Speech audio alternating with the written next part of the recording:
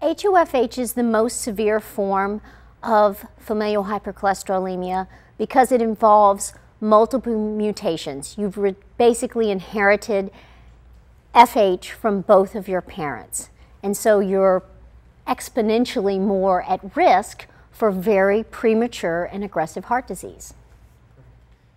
The most important things for patients to realize about HoFH are: one, that it is a life-threatening serious condition; two, that it is genetic, so you never find just an individual with a disease, their whole family is affected to some degree; and three, most important, is that it is a manageable condition. And the sooner we intervene, the more effectively it can be managed.